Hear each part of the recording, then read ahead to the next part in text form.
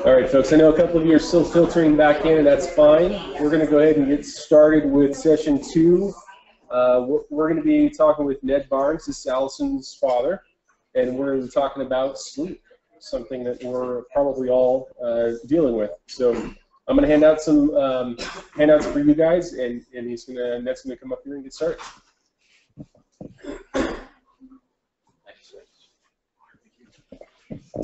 Thank you very much. Okay, everybody's probably wondering what sleep has to do with Wiedemann-Steiner, and hopefully I'll answer that as we go through here.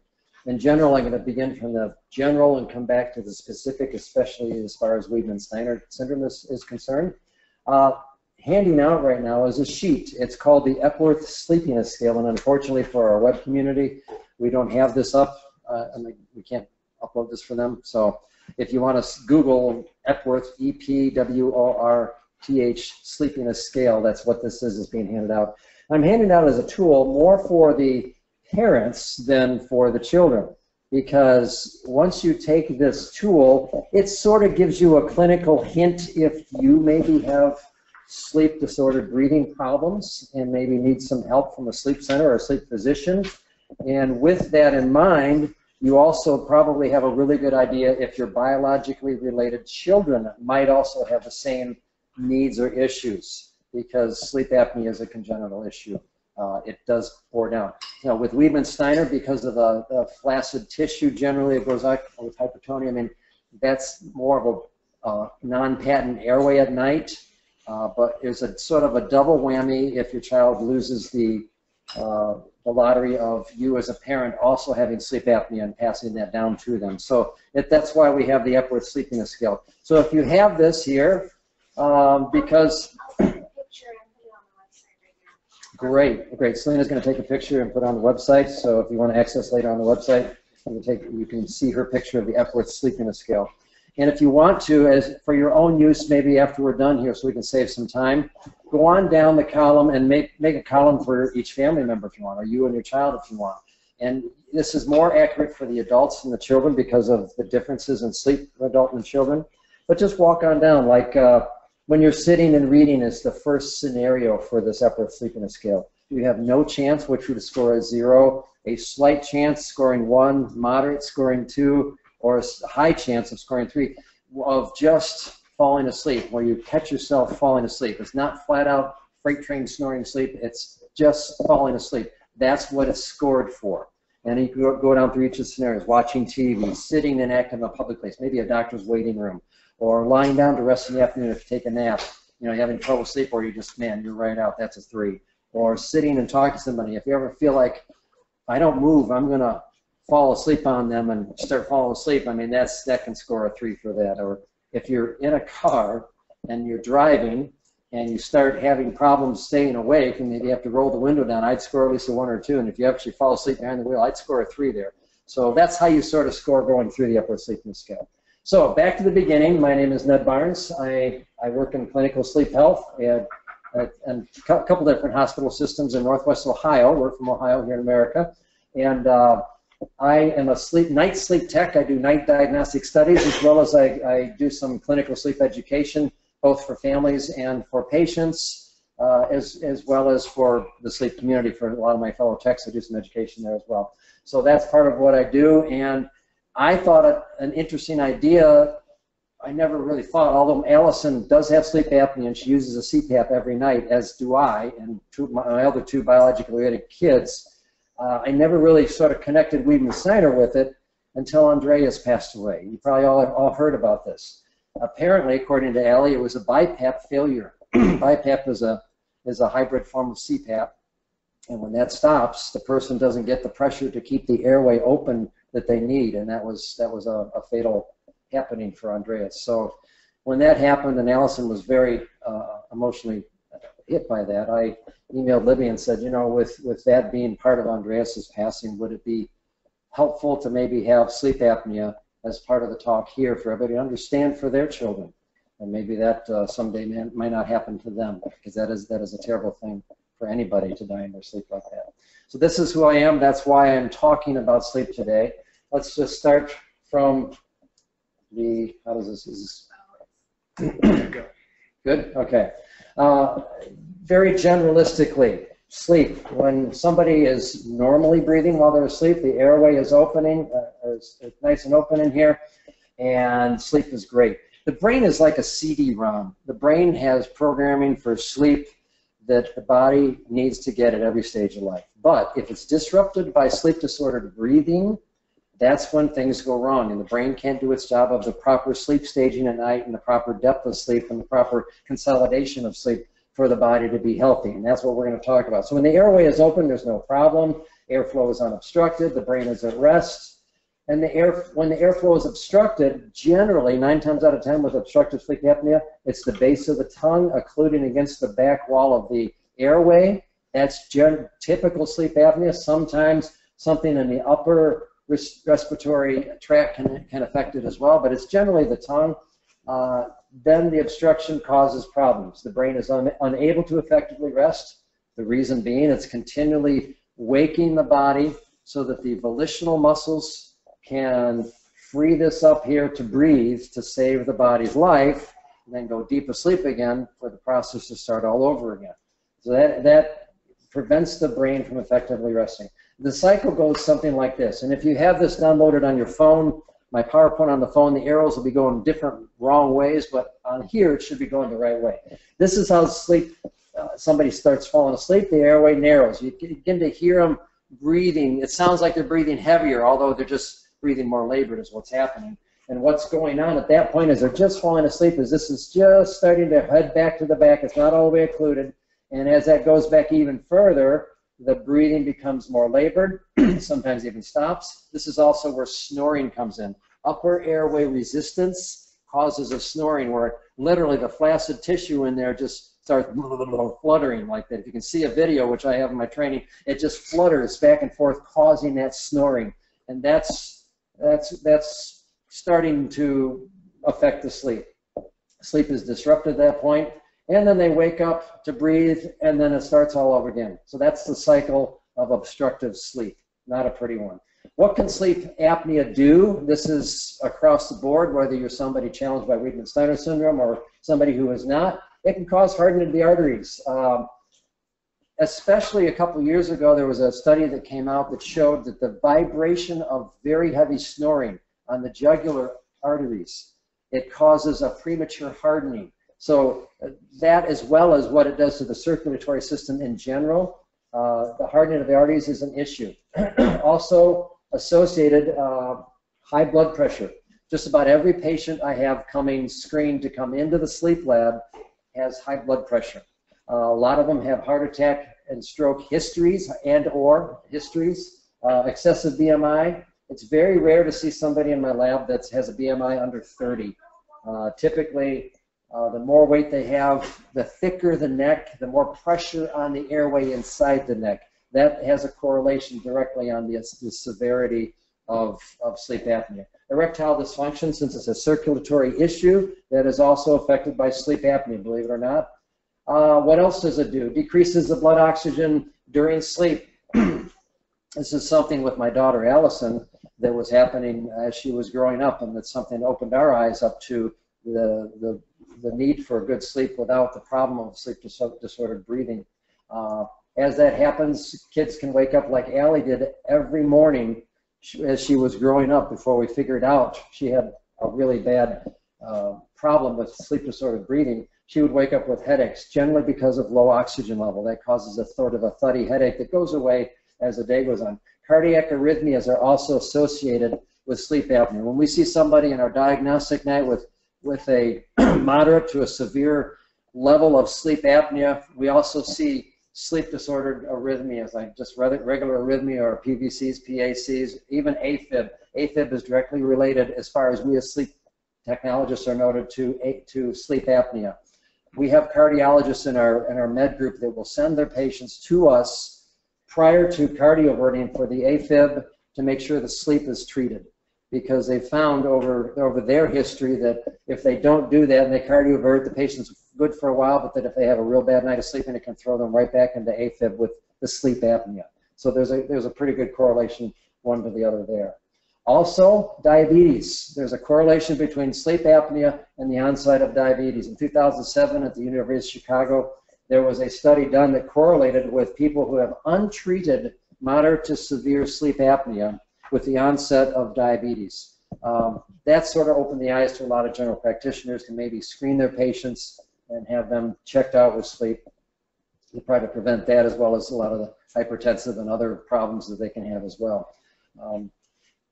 It's also now linked with cancer. Just found that out last year when I went to some training with Dr. Wiedemann. So it has a lot of tentacles into your systemic health, if you want to put it that way, as an adult. And if that's what it does to us as an adult, just think what it's doing to your children. Also, it can cause fatigue or excessive daytime sleepiness. The sheet I just gave you, the Epworth Sleepiness Scale, this gauges excessive daytime sleepiness. That's a term clinically we use as a screening term in the sleep world. If you have excessive daytime sleepiness, sleep apnea very, very well may be a problem that you need to address. Falling asleep at inappropriate times. Anybody ever do this? My wife will tell you I've probably spent most of our married life, 36 years now, falling asleep at inappropriate times. So it just happens. And I use a CPAP machine now. I have for 7 years, and that is much less, although she will argue I still don't drive the way she wants me to. So she sleeps when I drive, so she doesn't have to watch it.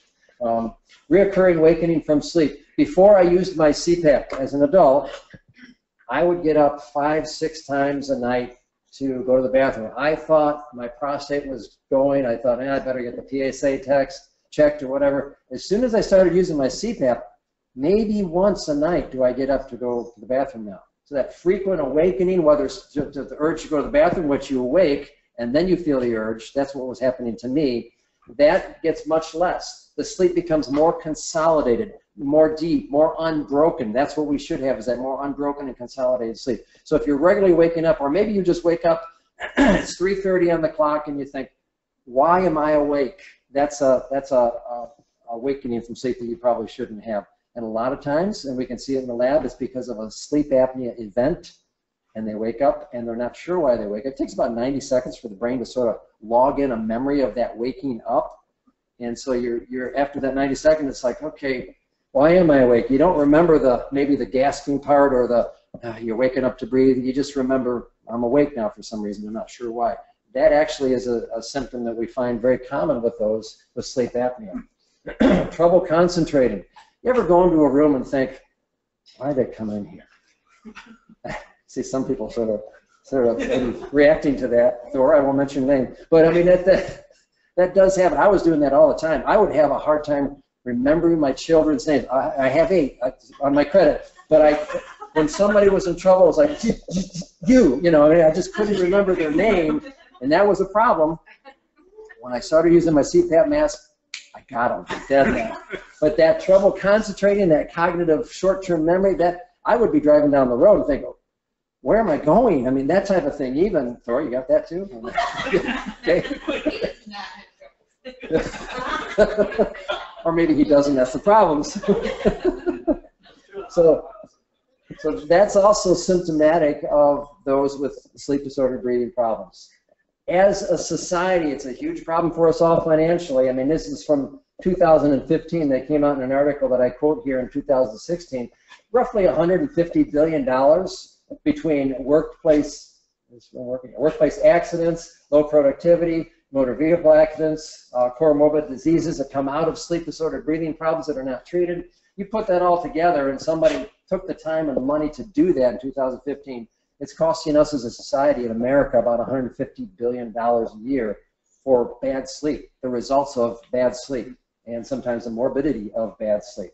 And this is, I won't spend a whole lot of time on this, but it's a chronic disease. It's rising in prevalence. A lot of times I'll get skeptical people in the lab saying, okay, why is this so popular? Just because you guys want to make money? No, it's not a fad. It's something that because of the science, and the more we learn about sleep and how sleep relates to the systemic, health of a body, this is where this is coming from. So it's rising in prevalence. In other words, more people are being found out. It affects about almost 30%, or almost 30 million Americans, 12% of the population, and there are so many more that are undiagnosed. And as a population, unfortunately, we're getting fatter, And usually the higher the BMI, the higher the propensity for sleep apnea. So that's also getting worse as well. So you can see how this is a big problem. Let's narrow down to the more specific for Wiedemann-Steiner now. So obstructive sleep apnea is something that does affect a lot of Wiedemann-Steiner children. I used to think with Allison it's just because she won the wrong lottery because her dad has sleep apnea. Now she has it too, although she's won 2 lotteries. One is she's Wiedemann-Steiner, the other is she's my daughter. So that's why I have the Epworth Sleepiness Scale in everybody's hand here, because if you, as the parents, biologically related to your children, have sleep apnea, that plus their status of Wiedemann-Steiner is going to be something that might want you to check out their sleep disordered breathing if they have it, because they have 2 reasons now that you should have instead of just 1. Okay, this is related to a lot of people with developmental disabilities like Down syndrome, Wiedemann-Steiner, Prader-Willi, Kabuki, and by the way, when we go to church on Sunday, we are a very unusual family because in our van, we have a big van, people. We got 8 kids, okay? They're not all living at home, thank God. Some of them have payments their own now instead of us doing that. But when we go, we got Allison, who's Wiedemann-Steiner. One of her best friends is a young lady who has Down syndrome, and her boyfriend has Kabuki syndrome. And they're all in the van, by the way. We pick them all up going to church. And once in a while, we have a girl come, Casey, and Casey has Williams syndrome. And so we get it pretty much all in one van. It's just sort of a very unusual looking family, and of course, not to mention my PKU daughter and, and my Asperger's son, but I mean, we just are a strange family. So we have a lot of personal interaction with a lot of this. And one common denominator to all the majorly known disabilities is a lack of patent airway due to hypertonia, or even the facial anatomical structure of the airway. That is a common denominator that affects their sleep. That's one thing that really you can see. And like our Kabuki friend, he is a complete mouth breather. Even while awake and talking, he's always like this. Allison is about a 50-50 mouth breather. She's not as bad, and her OSA, her obstructive sleep apnea, is not that severe, although it's enough that we need to treat it, and she feels a difference if she doesn't sleep with her mask. Down syndrome individuals are probably some of the worst airways I've ever seen. In our studies, the people who desat the most and are the scariest for us techs are generally Down syndrome. They can go down to the 40s and 50s. I mean, this is dangerous desaturation of the blood oxygen level as they go through their night. And they just wake up thinking that's normal because they don't know anything else other. That is their normal. The trouble with Downs is trying to get them to change. They don't like change to get to wear a mask. They don't like anything on their face because of their sensitivity to things. So, but if you can get them to change, you can actually prolong their life, I think. Okay, so complications of untreated obstructive sleep apnea in the developmental years. This is something that there probably should be more research done on that is probably a little light at this point. Cognitive development and function. Remember I asked a question, do you ever go through a time where you say, where am I going in the car, or what am I in this room for? That's sort of funny for us as adults, and maybe we think we have Alzheimer's beginning at an early age, which I thought before I started using my CPAP machine. But actually in the children, if they're not getting the percentage of REM sleep, rapid eye movement sleep they need in their staging of sleep, they can actually be affected in their cognitive development. Same with physical growth, stage 3 sleep. We're going to go through the staging here in just a moment. Stage 3 sleep, it refreshes the body's physical constitution, the immune system, the metabolism. It is actually the stage in which children grow. They literally grow in their sleep. The growth hormone is emitted during stage 3, short-wave or long-wave sleep. If you don't get the proper proportion of that stage 3 sleep, especially in your developmental years, you will be affected. For us as adults, we feel lethargic and tired and like there's not enough coffee in the cupboard to handle our problem. As kids, they don't get the actual rebuilding of their physical constitution, especially with the growth hormone that they need, so they can be affected in their developmental years. Cardiovascular issues. I did Allie's study. They gave me permission to do her study as her father when she was, let's see, 29 now. She was about 22 when we had 21, 22 when she had this done. At that point, during the study, scared me to death. She had about a couple 3 to 4 second sinal pauses where her heart stopped. That's not normal. We don't see that all the time in the sleep lab, and that's indicative of some other possible problems. But for her, with her sleep apnea, it was triggering some of that, and she still has cardiogenic syncope, so I mean she still has some cardio issues, but that can also be an issue in the developmental years if they don't get the sleep they need.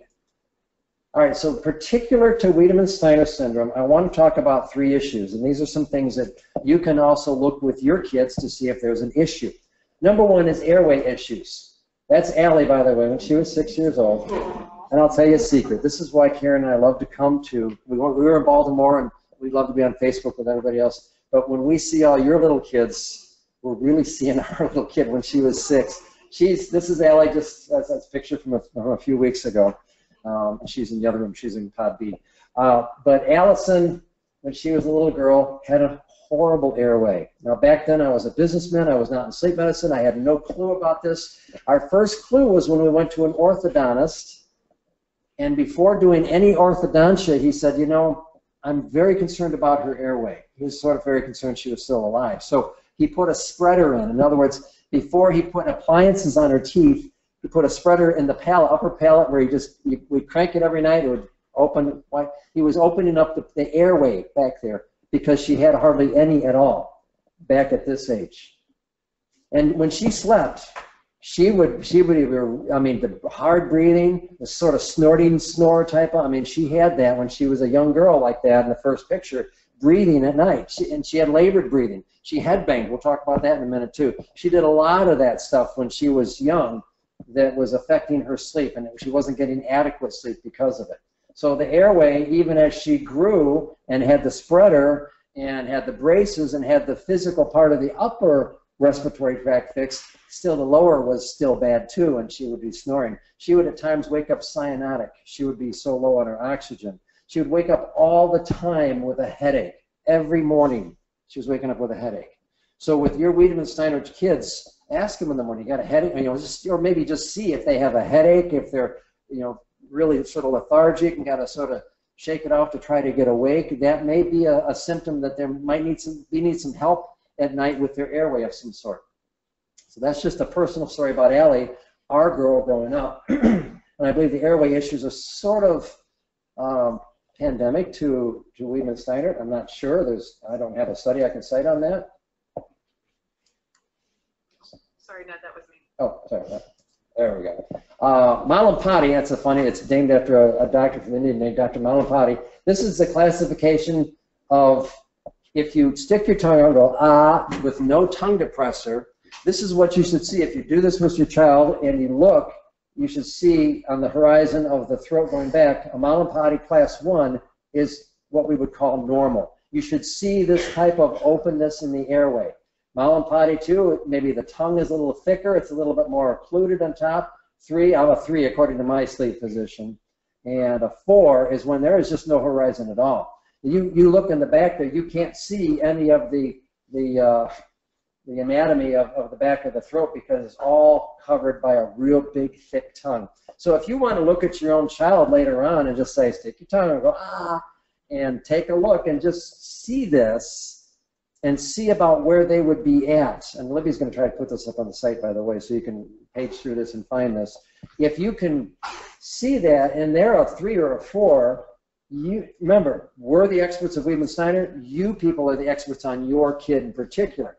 Even though you may have some really good doctors, you can be the one to alert your doctor, hey, you know, our child's airway, on the upper airway here, on the Malampati scale, there are 3 or a 4, and peds are normally looking for that, but you want to just point that out. Is that something we need to check out? Because if it's really closed up, chances are during sleep there is a resistance problem to breathing. So that's something you want to check out. Sleep stages and sleep architecture are something that can affect your child as they grow and they develop. As we talked a little bit before, there are the sleep stages. Stage 1 is the stage where everybody's, when you're just about falling asleep, you can sort of hear a door close or hear this or that, or a kid come up and ask your name. That's stage 1. Stage 2, if you've ever been to a seminar, it's really boring. And by the way, we can see everything from up here. No, when it's really boring, you see somebody going, that's stage 2, and they just sort of hit, they lose the tone, and they sort of hit rock bottom like that, and they wake themselves up. And stage 2, in the sleep lab with people with moderate to severe sleep apnea, we see they have the majority of the night as stage 2 sleep. They are asleep, but the sleep is non-restorative sleep. It doesn't function to really make you feel awake when you're awake. Stage 3 is physically restorative. This is, we call it slow wave sleep. It's delta wave sleep. As sleep techs, when we see this, it's the big brain waves like this, big delta waves. And that sometimes it can almost put us to sleep. It looks, oh, that looks so nice, and we're just so jealous. They're sleeping so good. And that, if people get enough of that, they will be physically restored in the morning. They'll feel very excited as far as taking on the day. By the way, you might want to ask yourself a question. When's the last time you woke up thinking, man, let's take on that, let's get her done? And a lot of people are like, are you kidding? That was decades ago. Now that could be a problem too. But that's the low stage 3 if you don't have that physical, yes, let's get up and get bouncing and going. Rapid eye movement sleep is the 4th stage, and that is mentally or cognitively restorative. If by chance your child is not getting stage 3 and 4 the way they need in the developmental years, that may be something that could possibly cause some effects down the road. This is what we should be getting. And we're not really looking at the percentages up here. These are the important ones down here. Stage 3 and stage REM are the important ones. Stage 3 for an adult, you should be getting 16 to 20% of your night stage 3. As an adult, we should be getting 20 to 29 or 20 to 30% of our overall sleep as REM or rapid eye movement sleep. But for children in the developmental years, for your young Wiedemann-Steiner kids, they need to be getting 30 to 60% stage 3. Have you ever have the point where your child finally falls asleep and, I mean, you could move them around, put them in the shower, they are not waking up? That's stage 3. A lot of the parasomnias, like the bedwetting, the talking, the sleepwalking, things like that, that's happening during stage 3 sleep. Stage 3 for kids is hugely important, because during stage 3, the growth hormone is emitted. So when Grandma said, oh, it looks like he grew in his sleep, literally it's true. They grow in their sleep. The growth hormone is emitted during stage 3 sleep. If they get not enough stage 3 sleep, it's going to affect their physical constitution. It's going to affect their development as children in a physical sense. They need that. And when we have kids in the lab, what we'll see is for about the first half of the night, the first half of their sleep or more, the kids have this real big spiky stage 3 in their EEGs and their brain waves, and it really looks great. And that's when they do their sleep talking, their bruxism, they do all that stuff in stage 3. But the nice thing is, if they're getting that, their body is functioning properly, they're developing properly. That's a big key thing to growth. Proper growth is stage 3 sleep. So again, stage 3, if you have insufficient stage 3, physical development may be a problem. Metabolism and immune systems, especially in adults, but in kids as well, can be affected. Allison, growing up, everything that came across, and we had a lot of, she was, one of 8 kids, but I mean, when she'd get it, everybody else would be okay, but she'd get the cold, and she'd get the cold again, and she'd get it back a 3rd time, and she'd get, and she'd throw up. And I mean, she was the one who was always at the worst as far as her immune system. Also metabolism, her metabolism has been affected as well. Now with using the CPAP mask, she is healthier than she had been before she started using her CPAP mask. So immune system and metabolism is affected. For us as adults, by the way, if you struggle with weight, because when you have sleep apnea that's untreated, moderate to severe, it's really almost clinically impossible to lose weight, an effective weight. You can lose a pound, gain 2, sort of a tit for tat thing. But if you start using the CPAP to treat your obstructive sleep apnea, what happens is the immune system now, and your stage 3 is restored, you get it like you're supposed to get it. Now when you do your diet or your exercise, it begins to work. So it makes everything work properly in the body. Parasomnias. Parasomnias are when they're asleep and they do funny things. It's a disorder characterized by abnormal, unusual behavior of the nervous system during sleep. This is your sleepwalking, your sleep talking. This is your bedwetting, your bruxism, or your clenching of the teeth. You ever hear? Yeah, you got kids that clench their teeth. Well, that's a terrible sound. Sometimes we have people with terrible bruxism in the lab. oh, there's nothing like keeping us techs awake at night like that. It's like chalk, your fingers on a chalkboard now, like grinding their teeth. It's just a horrible noise if you ever heard it. Head banging or rolling in their sleep, that happens predominantly as a parasomnia during stage 3 sleep usually. The sleep-wake interface anomalies, night terrors. Anybody got night terrors with their kids? Wake up screaming. Allison has a younger sister, and she would wake up screaming every night, and we couldn't reach her. Her eyes would be open, but she wasn't really awake, and we couldn't arouse her or wake her up. And you know, it's interesting now. That daughter has a daughter, and our granddaughter has the same type of thing. I'm not sure what's causing it, but that sleep terror is a thing. It's an anomaly that happens predominantly in stage 3 sleep. Allison was a headbanger. Anybody here with headbangers? They bang or they roll in the bed. Allie did that for her entire formative years. Now, all we could do was try to make sure she had enough pillows and wasn't close enough to wall or headboard so she wouldn't hurt herself. There's no way we could stop it. But it was an issue, and I don't really know, other than it was something that she would do as a self-stim to calm herself and get to sleep. But I would notice waking up in the middle of the night, she would do it in her sleep. And I think it was when she was arousing because of something, she would get herself back to sleep, but she wouldn't even remember. So that's something that also going to happen. And that's particular, I would put it to Wiedemann-Steiner because Allie always was doing that. We didn't know of any other kids that ever did that other than our Allie. We just, you know, had that. So if you have that, that's something that happens. It's not necessarily good. Just make sure they're safe and they don't hurt themselves or bang themselves. How to get help? Get your doctor involved. Consult with a sleep specialist. With kids, especially young kids, being in a sleep study in a hospital is scary. That's a problem. So maybe talk to the sleep people about, can you have a home study where you as a parent maybe stay in the room and make sure the sensors are still on the child, but they're in their own bed. They're not getting 27 to 30 wires put all over the body, put in a strange bed. I mean, that's very traumatic when you're, you know, 6 years or less. So, I mean, and they do, you know, we'll even do studies on, you know, neonatals, you know, in a special setting, but you need to have the sleep specialists work with you for your child on their special needs and anxieties. Allie was full of anxieties as a child. It was really hard to get her over a lot of her anxieties as a child. I can't imagine below 10 years old when she started to have Prozac, her ever being able to be in a sleep study ever. Maybe a home study, even though we didn't have them back then. She could have done that. But now, with the technology they have now, if you can talk to them, say, hey, this is not your normal child, this is our child, this child has Wiedemann-Steiner, a lot of anxieties, you need to work with us, maybe have a parent-monitored home sleep study. It might be a lot better for clinically analyzing if there's a sleep disorder breathing problem than going into a hospital or an overnight study lab where a child is just traumatized by a lot of different wires being put on. So however you do it, that diagnostic night, whether it's a home sleep study, HST, or PSU, which is in lab, follow up with the sleep specialist, titration. Titration, generally, when they get the CPAP mask, if it's needed with the kids, thank God it's really rare. Usually with kids, if there's a bad airway, the first protocol is get those adenoids and tonsils out surgically. That can buy time till they develop and they grow bigger, till they grow to maybe early adulthood, when if they really still have airway problems, they could successfully be treated with a CPAP. So that would be something to consider. And of course, when they go into a lab, you're going to be put in a strange bed. They're going to be wiring up with wires.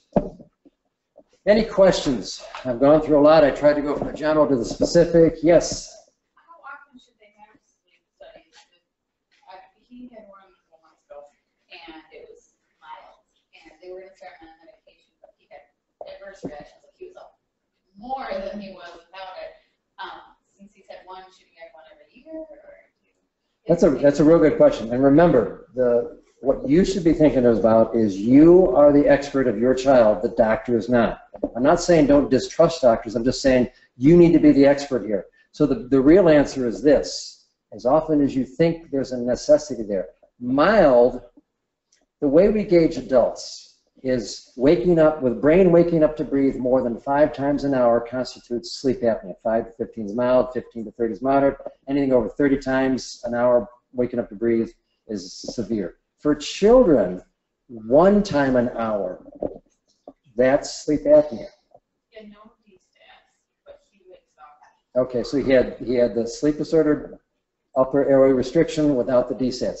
That's good, but even though there's something there, I would keep an eye on it.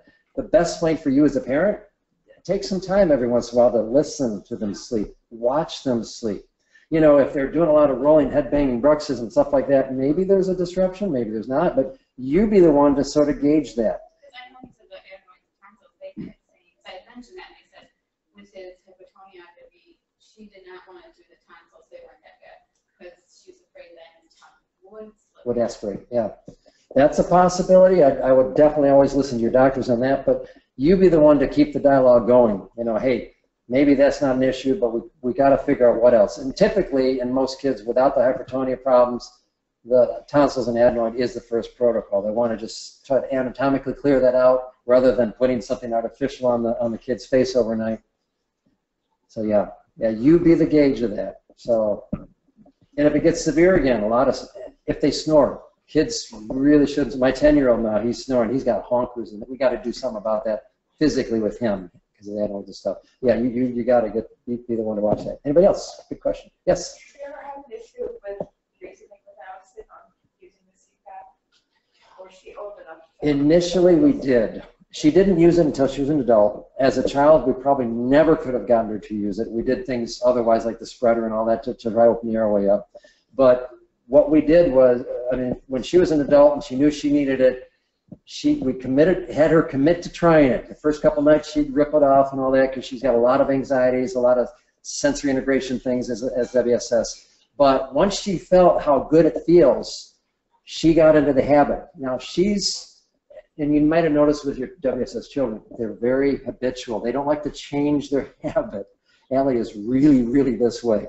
So once it was her habit, we knew we got her. For the rest of her life, she's going to wear this thing. In fact, she's scared to sleep without it now. That's how good it is. Yes. Similar question to that is a parent with a 12-year-old.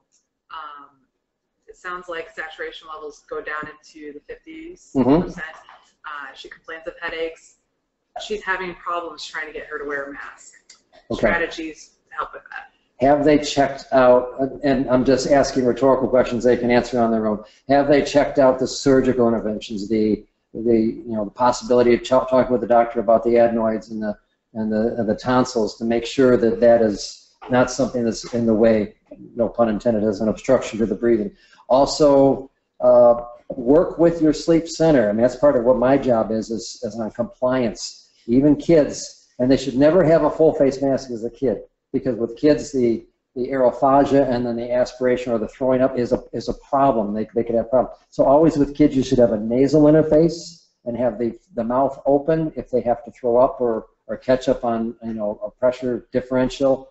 But just have the center work with them on that to try to build a habit. Again, if you build a habit, especially with WSS kids, then you got them because then they want to use it once they build a habit like Allison. Very good question. Anybody else, by the way? So for the 2-year-old, now she's 4, it didn't work. We were up every hour putting the mask back on her. Our pediatrician finally suggested she's just not ready for it, and don't shoot yourself, or don't be concerned about the fact that it didn't work. Just keep living life. That's how our pediatrician helped us through that. She wasn't able to do the CPAP. Obviously, you were saying, Allison, 21 years old again. Yeah. Maybe for kids, if everything else is checked out, yeah, maybe check with your doctor, and there are certain dentists that do mandibular repositioners. In other words, with mandibular muscle group here in the chin, it's a mouth guard basically that jetties out the jaw like this, and it opens the airway and back. That works from mild to the lower end of moderate sleep apnea. And that can open it up almost as effectively as a mask. Although it's just something to put in there, and then it just opens up like that. And there's a new one made that's spring-loaded. So when the child goes to sleep and loses muscle tone, the spring jetties the jaw out when they are asleep and they don't know about it. So, I mean, that is a really neat invention. Some other ones that are on the horizon is the implant. There's an electronic stimulator implant that's now it's in beta test. It's almost through beta test, where they implant it here and it goes into the lower some mandibular muscle group, and it stimulates it. Now, in our world, we call it the lizard tongue, because when they turn the stimulator on, it, the tongue sticks out like that. And it's flexing the tongue muscle with the stimulator to keep it from occluding against the back of the throat. So once they get through beta, that might be something that might be able to help younger people as well. But there's risks with that too. So always talk with your doctor about, particularly your child and what's right for them. So good questions. You've been talking specifically about obstructive, but I mean, they say she has central as well. Can the obstructive, it can also cause the central, right? Because it's like she had these weird breaths that were making, she was confused, her brain was confused, she was breathing or not. So typically, they're two completely unrelated apneas. Central apnea is when the hypercapnic drive to breathe, for whatever reason, stops. We see it in people with traumatic brain injuries or head injuries. We see it in people with congestive heart failure.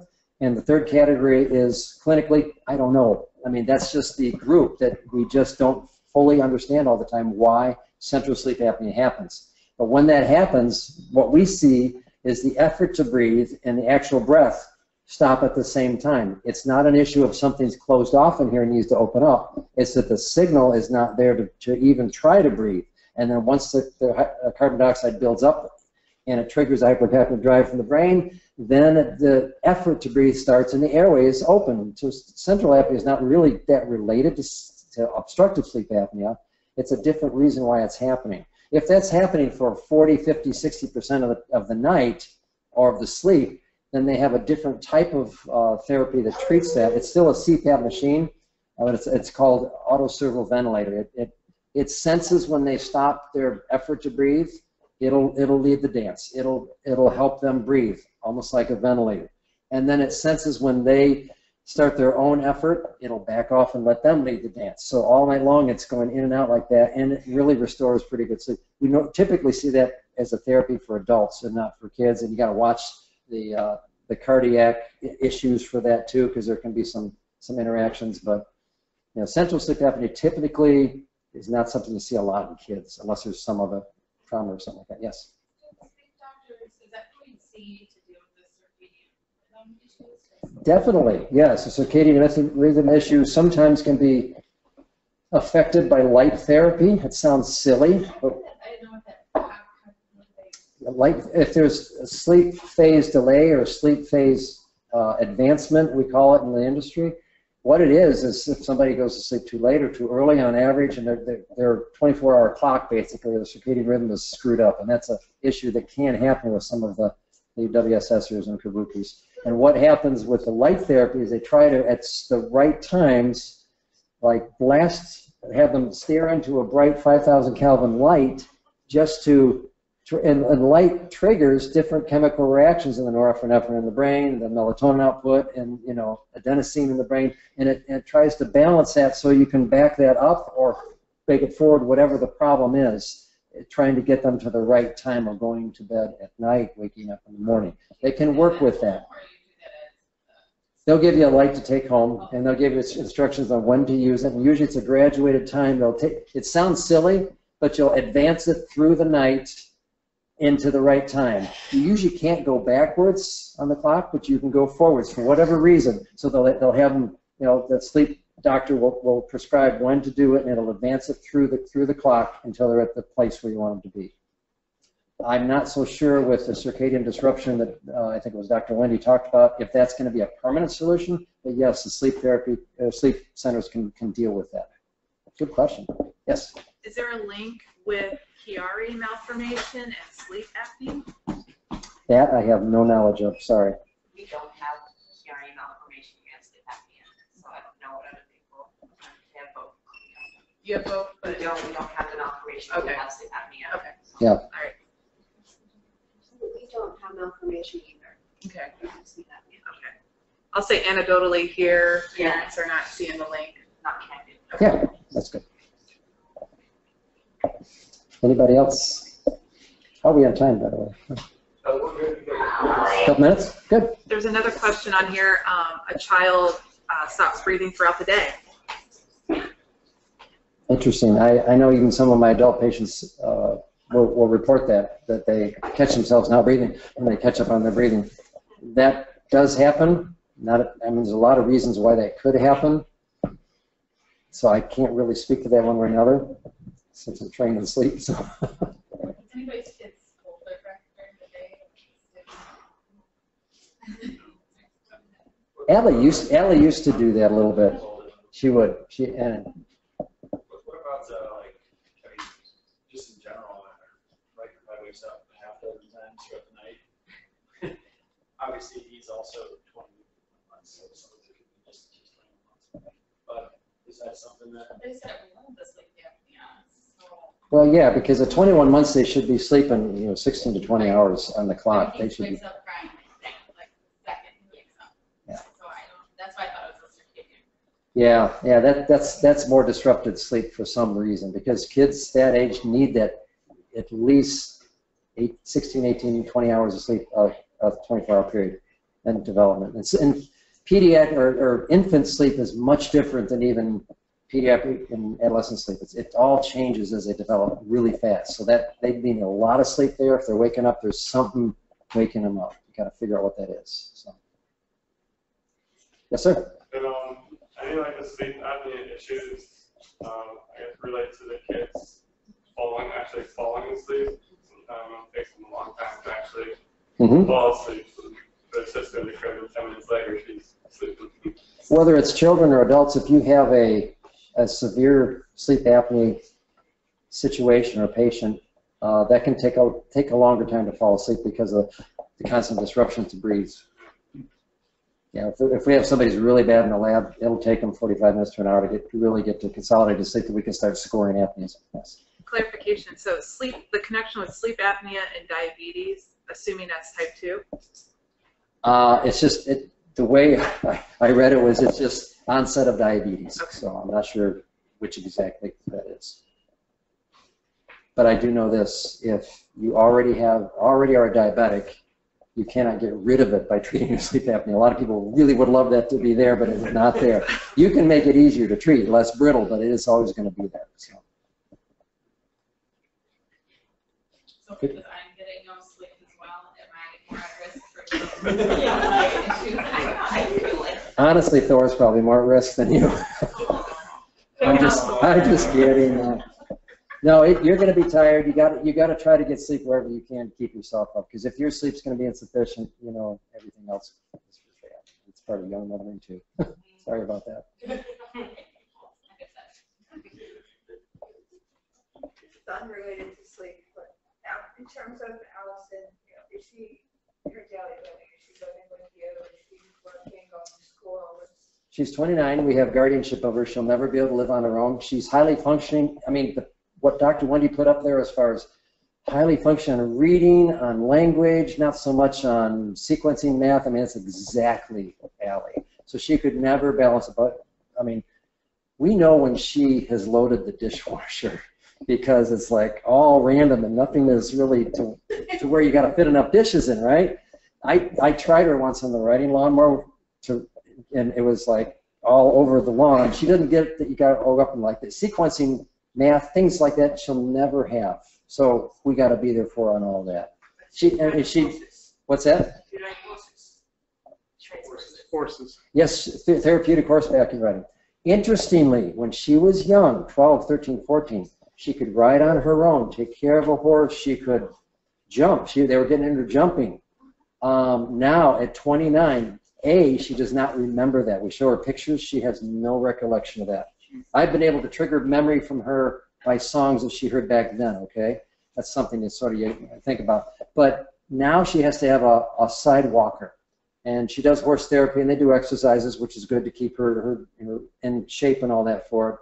But she's not as capable as she was younger to do that because of her hypertonia and problems like that. Yes, Dr. So about horseback riding, when she's doing that therapy, is she riding independently, or is somebody alongside of her holding the horse? She needs a side walker to hold the horse. Because I feel like that's kind of dangerous. I mean, I feel like horseback riding is great because it's been posted how helpful it is for development and language, but I'm just so fearful of my daughter falling. Well, number one, if you're considering that, find a facility that is a registered horseback riding place. There is such a place, and ours has a registered therapeutic horseback riding trainer. She knows what, and she even for our benefit boned up on Wiedemann-Steiner. She knows Allie's hypertonia. She knows that, and she gives her the right therapy. They do stretching. They do all that kind of stuff. She has sidewalkers with her, one, sometimes two. Depending on the horse, some horses are wilder than others. They know that. They know which ones, if she's going to ride them, to have two walkers or not to put her on at all. So they're very careful with that. So they have people on both sides. Right. And our younger two children also who have some needs as well. They go with her too for their riding. Now Cameron, he's 10. He's 7th chromosome duplication. He's fetal alcohol. He's got some problems. So I mean, but he actually can ride on his own sometimes, not all the time. Aubrey, she's just a little, like 8 going on 30, and she thinks she can do everything, but she's got to have a sidewalker so she doesn't kill herself. So do you see benefits from her riding? Benefits from it? Yeah. Oh yeah, more so in her, I want to say, her confidence levels. And she really loves horses, and the horses they pick for these, they really bond with them well. And they try to keep her with the same horse every time. Very helpful. Very helpful. Have you ever tried her driving a car? No. Once she tried a go-kart one time, we figured the car would never be an option. I had a bruise here to prove it, so. Go-karts are so hard. Cars go faster. Yeah. We're going to take a quick break. We'll be back at 3:25. Let's get Thank you very much.